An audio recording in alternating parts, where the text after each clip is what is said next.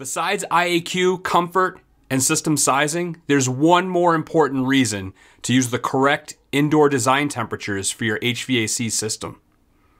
Residential code. Let me give you some details. Welcome back, I'm Chris Morin with HVAC Pro Blog, and I have to tell you, this is probably one of the toughest conversations you have with a homeowner, right? Interior design conditions, because let's be honest, the customer's always right? When I start to talk about state codes, particularly with those less concerned with the code, I like to talk about what's required as the minimum by law. That's right, this is your license.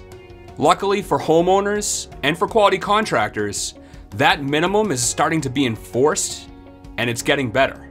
The 2006, 09, 12, 15, even 2018, International Energy Conservation Code, the IECC, sets the minimum design temperatures required by law. Notice the years? This is not new information. It's just starting to be enforced. And let's be honest, as soon as something is enforced, that's when our contractors start to embrace. So, in section 302.1 of the IECC, International Energy Conservation Code, they define the interior design conditions. In there it states if you're doing a load calculation, the maximum design temperature in heating is 72. It should be 70 plus or minus 2. Why these temperatures, you might ask? Let's refer to the ASHRAE psychrometric comfort zone. Right off the bat, I'm gonna point out that in the summertime, there is no point that feels comfortable when you set the temperature for 70 degrees. I know everybody that has window air conditioners thinks that's what's gonna feel comfortable because that's what the setting is on the dial or even the thermostat on an oversized air conditioner. If your thermostat or the space actually reached 70 degrees with central air conditioning, it's gonna feel cold and clammy. That's because it's gonna be well higher than 50% relative humidity. If you actually had 75 degrees Fahrenheit dry bulb and 50% relative humidity, that would put you in the middle of the psychrometric comfort zone, where the majority of the United States and the world feel comfortable. What I like to point out here is it'll allow for room for drift as well.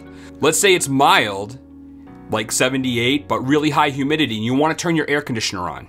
If you're sized correctly, the system will still short cycle because we're below the design temperature outside. And when you do this, it's gonna have a tough time removing humidity. So most homeowners will actually turn the temperature down on their thermostat and they start to associate comfort with the number that's on there, which isn't necessarily true. Comfort is based on relative humidity. We're trying to get to 50% relative humidity here. And in order to do that, the system's gotta run longer in order to remove the moisture. Now, a lot of studies went into this by ASHRAE. They just didn't pull these numbers out from thin air. The majority of people are comfortable at 75 degrees and 50% relative humidity, but there's also some other charts as to why. If you didn't know, the least amount of bacteria, fungus, and mold grow between the percentages of 30 to 50% relative humidity. So it's not just about human comfort, it's also about indoor air quality. And of course, in the wintertime, this is why the cold climates actually add humidity with a whole house humidifier in order to feel more comfortable, in order to reduce all of that fungus, mold, and bacteria growth. So how do we get this to work with the homeowner that wants 70 degrees in cooling and like 76 in heating?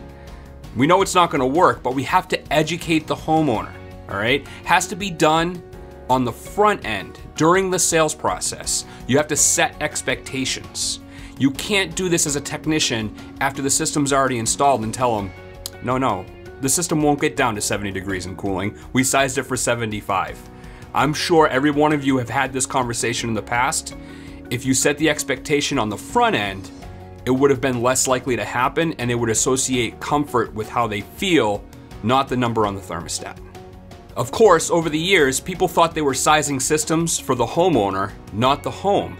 Remember, we're not going based on lifestyle, we're going based on what's actually at the house and the limitations required by law.